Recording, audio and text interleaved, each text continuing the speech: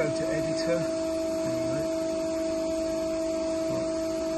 So editor page, this is where you put all your information in. So you start off with your width, thickness, material type, die, punch, angle that you want. You can go from bend 1 for instance, you can put in multiple bends. The return height calculates the force for you, calculates the crowning position. You've got a bend time, the speed, so you can change the speed of the machine.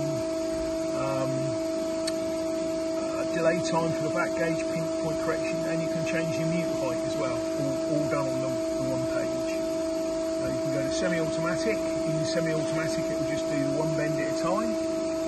Again, you've got all your information is all displayed. And go. Automatic, we've got a bigger screen so you can see all the information more clearly. So manual is for referencing. Go back to general data. Corrections page is here, tooling page is here, so this is the tooling, so this is the die list. So at the moment we've only got the V1V programmed in there. So just add your dies. Yeah, and this is the punch we've got programmed in there. It's actually got all the catalogues from all